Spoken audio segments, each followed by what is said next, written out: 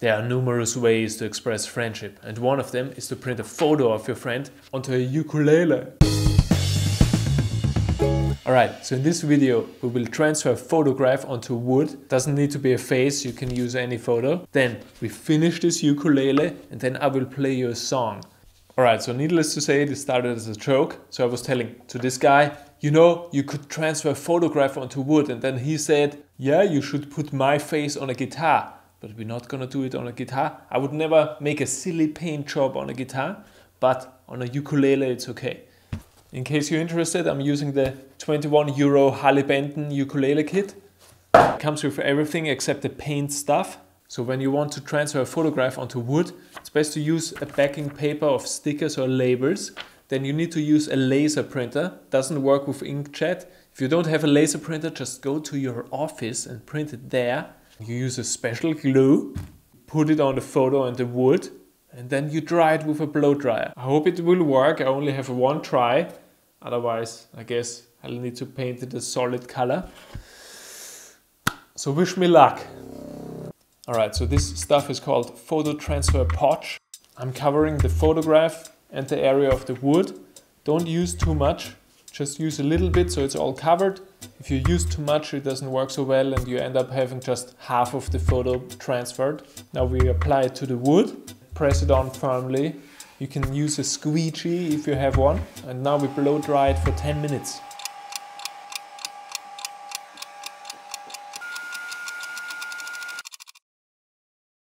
Alright, 10 minutes are over.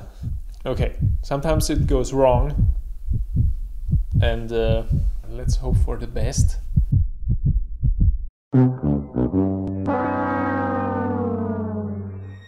Remember when I said I only have one try?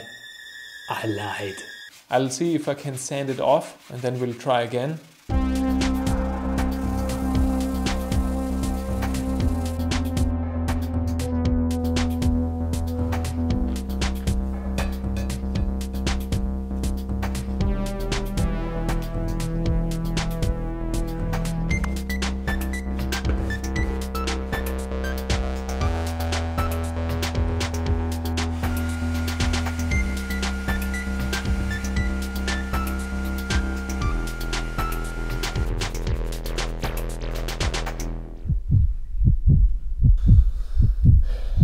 So let's see if it worked.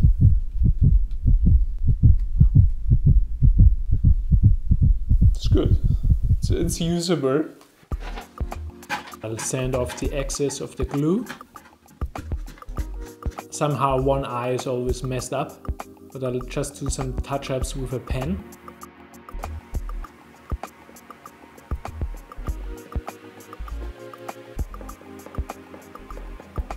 Then I'm masking off the sides to create a fake binding. Now we will put some wood stain on it, or in that case it's actually Mica powder pigment, because it doesn't have much wood grain, so I want to try those. Those are actually for epoxy resin. We'll do the front in blue to make it match with the background of the photo. Yeah, this is a bit too cloudy, I guess I'll spray some blue paint over it. Alright, for the headstock I also wanted to do a photo transfer decal, but I messed up. I forgot to print it out mirrored, because if you have text, you need to print it out mirrored, otherwise you can't read it in the end, obviously. So we'll just do plan B. I'm covering the photo print with a paper and I'm spraying on blue paint. The wood of the headstock is a bit darker, so I'm first spraying a white base coat on it and then the pearlescent blue over it.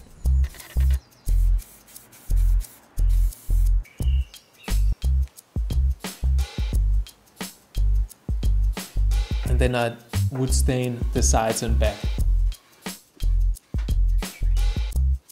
This blue is from the Kida wood dye kit. The Mica powders from earlier were just an experiment. I wanted to see what they look like. So this is now a real wood dye which goes on much more evenly. I didn't have a green wood dye, so I just mixed yellow with a little bit of blue to get this bright green. Actually, I've accidentally applied it a little bit too wet here, which could cause the dye to bleed under the masking tape, but luckily it didn't.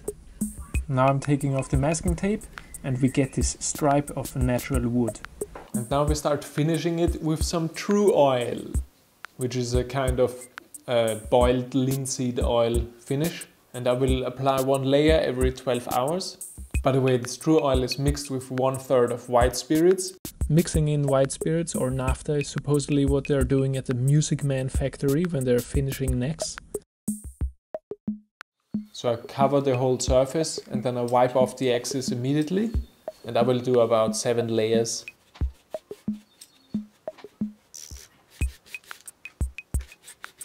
Now I'm spraying a Nitrocellulose clear coat. I want to go for a matte finish, so I think I sprayed about 2 or 3 layers and I let the nitro cure for about a week, just to be sure. Now I'm test fitting the neck. Okay, now it's ready to be glued together.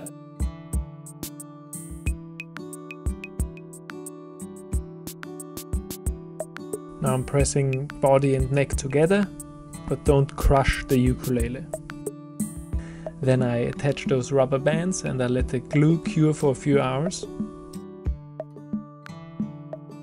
Time to attach the tuners. I'm using a ruler to get them on really straight. I center punch the holes for the screws and I drill, etc.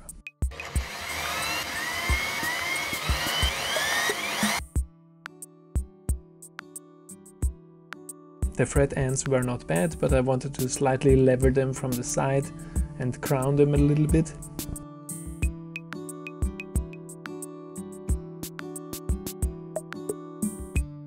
And now I'm gluing on the fretboard.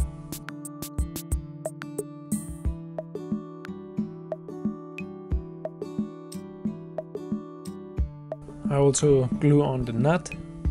I basically just placed it where the headstock started having that angle. And I also put on rubber bands. This is what it says in the manual. The tricky part will be the location of the bridge, but the kit came with 2 center punched holes for the bridge, so I will just put the bridge there. And I hope the intonation will be good, because the ukulele has no intonation adjustment. And as it turned out, you can shoot rubber bands with a ukulele.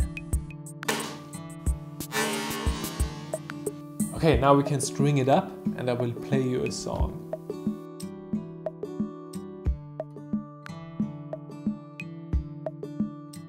Alright, so this is it. I think it sounds good, but the tuning stability is absolutely horrendous. I need to retune all the time. Maybe this would improve if I put on brand name strings, because kit strings are usually terrible, especially at this price point. Then the saddle and the nut are a little bit too high, so it's hard to intonate. So if you want to make it a player's ukulele, you can consider sanding those down. So for the demos, I will put on a capo to help with the tuning stability and the intonation.